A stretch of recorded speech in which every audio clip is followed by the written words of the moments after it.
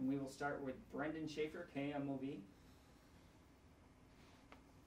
Tyler, after the strong spring training that you had and then trying to get acclimated this season, talk about the frustration of maybe feeling like you had that injury crop up and not being able to go out there and showcase what you were doing, and then the gratification to be able to go out and do what you did today, hitting a couple homers. Yeah, for sure. Back in spring, I was seeing the ball well, putting good swings on pitches in the middle of the zone, and just started to expand a bit, at the beginning of the season. So, I was able to take a little reset and, take a step back and just identify what I was doing and, just try and stay within the zone and put good swings on good pitches to hit. Rick Hummel. Tyler, what sort of adjustments did you make against Castillo today, considering you hadn't had a hit off in your career? I mean, I was just trying to see a good pitch in the middle of the zone and put a good swing on it. Like I said, I've been doing a lot of work in the cage and, just doing my due diligence and identifying what I need to do there and how I need to, go about my work ethic and my routine and pregame and everything like that. So it's just translating that into the game and, taking care of business. Would you talk about the fly ball you caught in the gap there? You cut in front of the center fielder, but was that your ball all the way in your mind? Well, it's loud out there, Rick, and, a shooting line drive like that in the gap, time dependent, we both are on full sprints and, barrel down to go get the baseball late in the ball game. We can't let it drop. So, I was going for it. Didn't have enough time to look over at Scotty, top spinning line drive there. And, he was going for it. I was going for it.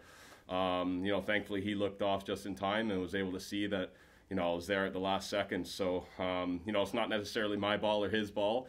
If he calls it, center field obviously takes priority, but what matters is that the ball was caught and no damage was done.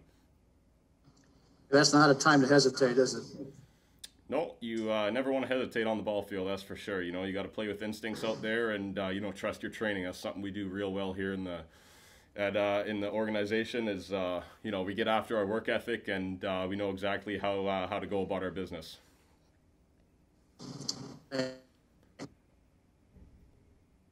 Jeff Jones, Dublin News Democrat.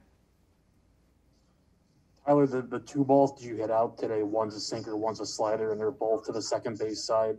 They're the second base side of the outfield. Is that a pretty good indication of when you're seeing the ball well and feeling it well, but it's, a couple of a breaking pitch and a sinker, and they're both kind of the other way, maybe, instead of being this pull heavy? For sure, yeah. I was just trying to see a pitch to hit, like I said earlier, Jeff.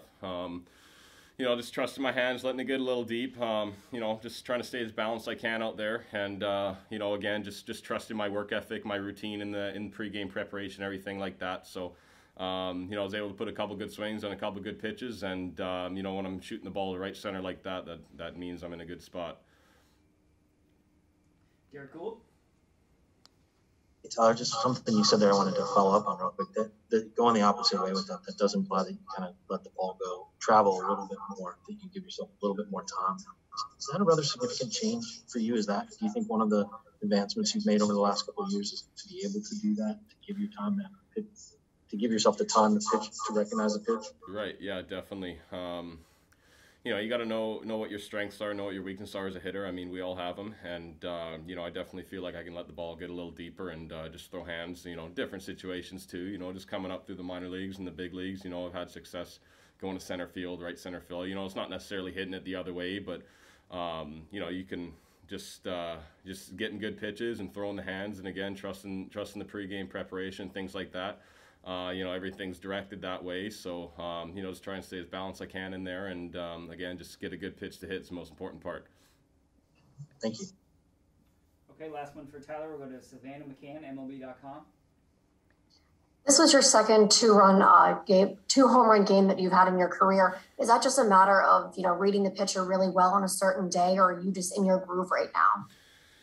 Yeah, I mean, baseball is a very interesting sport. There's a lot of ways things can go differently. But it's all about trusting yourself, trusting the pregame routine, preparation, everything like that, and not trying to do too much. And again, like I was just trying to throw my hands at a good pitch today, and were able to do that and backspin some stuff up the gut. Everybody good with Tyler? Thanks, Tyler. Thanks, everyone.